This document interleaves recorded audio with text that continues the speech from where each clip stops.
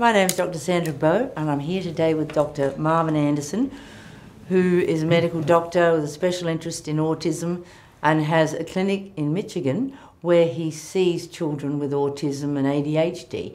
And today we're going to talk about the therapies that we can use to really improve the symptoms of autism and sometimes even reverse them to a very significant degree and to arrest that process of deterioration. So, Marvin, what are the most important things when it comes to treating a child with autism? Well, you know, we already talked, Dr. Cabot, about the GI tract, you know, and the importance of supporting that in the gut-brain connection. But that brings into the realm, sometimes there's infections in the GI tract, and they have to be addressed. Now, there are ways to looking at the stool, sending it to a laboratory, and they will do sensitivities, or they will do the DNA analysis, and they will give us a prescription or a recommendation of what we can use. Sometimes we can do it with herbs. Sometimes you can do it with things like grapefruit seed extract, you know, olive leaf extract. And other times we do need to get into you know, prescription drugs for a short term, realizing that every time we do that, we upset the balance in the GI tract and have to go and start from square one. That's true. And that also happens when we remove metals.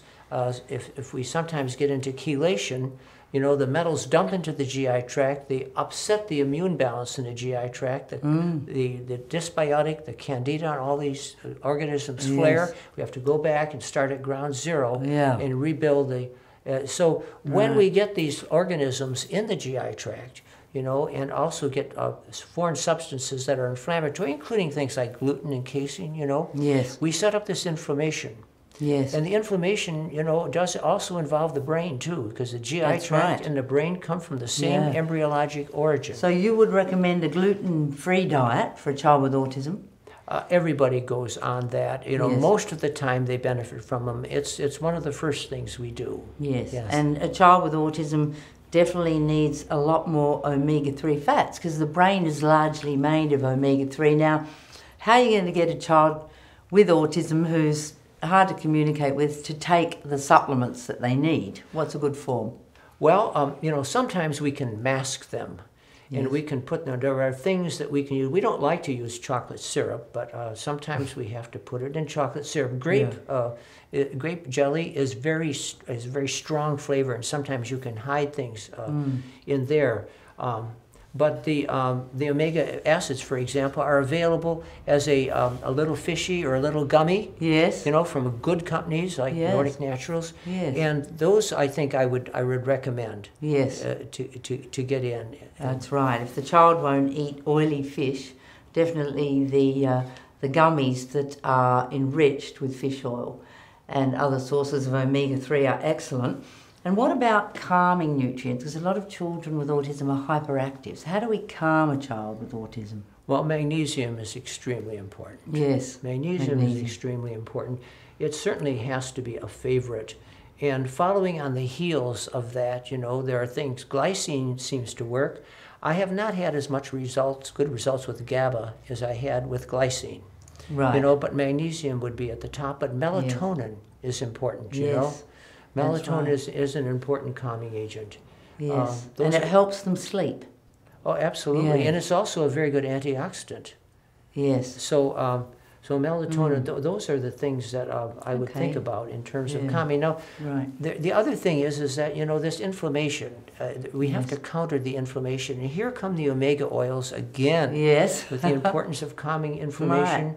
And then we have also the herb curcumin or turmeric, you know, especially in a highly absorbable form. And there are highly absorbable forms that are available on the market. And this is very important in putting out the fire of the brain. You know, we have a fire truck. We walk around carrying a fire truck, a little model fire truck, about the putting out the fire in the brain. So that would be also important. And thank God that is possible. You know, through nutritional medicine. So we need the omega-3, we need magnesium, we need a good liver formula. The liver is so important, isn't it? Liver formula. Now, I want to tell you, and I haven't been asked to do this, but I want to tell you that I would like to show you my liver formula. May I? Yes. This is what I take. and I take 2 of the Livitone Plus in the morning and 2 of the Livitones at night. Yes. And your staff here will tell you that I regularly call and I order this, and I make no qualms about the fact that this is what I use and this is what I recommend. Yes. Now, there are some other things that are really important that we probably should talk about. One of them is vitamin D. Yes. It's very strong for immune defense, and it should be measured. And even children that are in warm, sunny climates, can still have a low vitamin D level. And especially like in the States, if you come from the M states, Michigan, Maine, Minnesota, where there's very little sunlight, vitamin D is extremely important, and sometimes it needs to be supplemented. Definitely. So we measure a 25 hydroxy vitamin D level, and believe it or not, we're also interested in iron. We measure a serum ferritin because iron is important in the immune response in the body, and it's frequently lacking. Yes, it is, particularly because the children are often gluten intolerant, so they don't absorb minerals. I've had patients of all ages who remain persistently iron deficient until you take them off gluten. I'm really glad you mentioned that point, because we've talked about the importance of avoiding gluten and celiac disease, but there are secondary nutritional deficiencies that occur when you have gluten intolerance and when you have celiac disease, and that could even be tested for, genetically. Yes, and I sort of recommend that in the family. That's so if you really want to reverse, for example, Dr. Cabot, the autoimmune disease that comes, part and parcel of celiac disease, you not only have to avoid the gluten, but you have to supply the nutrients that the intestinal inflammation prevents from being absorbed. Yes, and you have to supply those nutrients besides if you want to have a complete management. That's true. So we can get wonderful results and wonderful improvement in children with autism. The sooner we start, the better. And, we need to use the omega-3, the antioxidants, support the liver function. We can calm the child with magnesium, melatonin, all these natural things, which will also help to reduce the inflammation in the brain as well as reduce the symptoms. And, I highly recommend people get in touch with you. You have a wonderful clinic in Michigan, and you're promoting research that will really help to prevent autism in the future by doing these tests. So how can people get in contact with you? They can look at the website. It's called www.autism, AUTISM, Abbas Place, ABBAS place.com. Yes, and I'm sure you get a lot of emails. I'm sure you do too. And we know what that's about, don't we? Huh? Well, it's not good for your social life, but hey, it's fun. It's interesting. Yes, and it's fun working with you. And I'm indebted to you for the contributions that you've made, and also you're helping us get this important message out about screening these children and developing the specialist. And we should just mention that.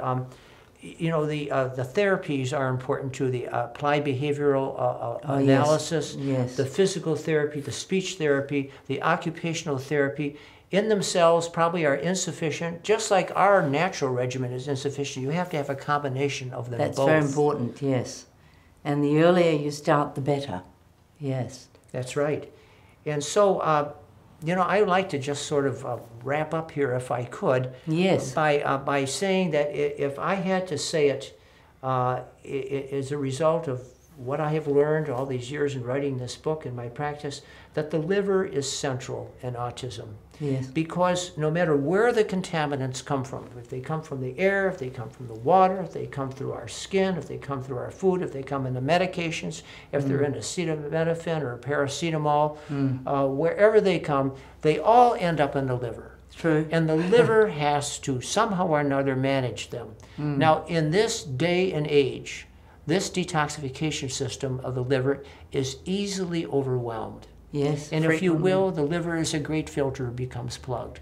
Yes. And we have to do something to unplug it. Yes. Now, the way that we can do that is, first of all, to try to decrease our exposure to these contaminants, and then to remove them from the body.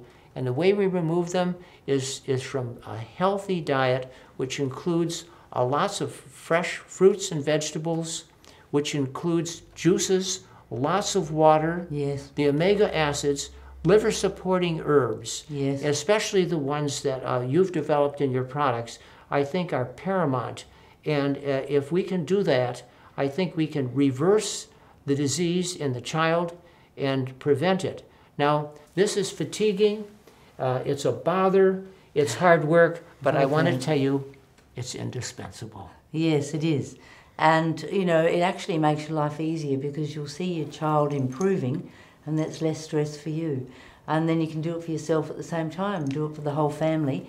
And it sounds complex, but I think, Dr. Anderson, you make it practical and simple in your book, and you offer people help through your website. And, you know, basically it just becomes a way of life, looking after your liver. And children like juices, and you can freeze the juice. You can make a really nice juice with all the green vegetables, with carrot, put some citrus and pineapple in, and then you can freeze it. And the child thinks they've got an icy pop or an icicle, you know. Isn't that something? Yeah. So you have to be creative, right? Oh, you have to be creative. You have to get that folic acid in there because it's so important, you know, for methylation. Yes. And methylation is important the way our genes are expressed. That's so right. It all goes down to nutrition, doesn't it? It does, yeah. And, you know, Hippocrates was right. Most diseases begin in the gut. And the liver, the master chemist of the body, the liver. And thank God that the brain is able to repair and renew itself. We used to think not, didn't we? Right. Yeah. But we now know that a tremendous amount of repair in our neurons is possible. And it all starts in the GI tract and in the liver. And you know, the road to health, Dr. Cabot, is paved with good intestines. That's true. Hey, we're not being original. Hippocrates said that. But the truth is the truth, and the truth will be forever. So it's been wonderful to talk to you, and don't forget to get Dr. Marvin Anderson's book on autism, how to prevent it and how to treat it, and visit his website one more time. Autism@abbasplace.com. And thank you for listening.